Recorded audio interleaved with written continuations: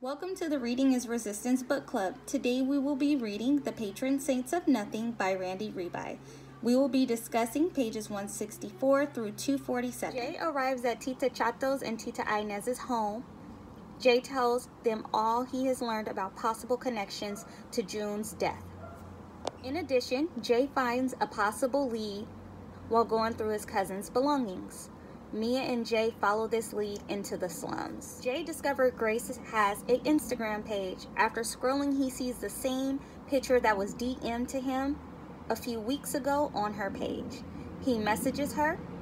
Grace admits it was her who sent the photo.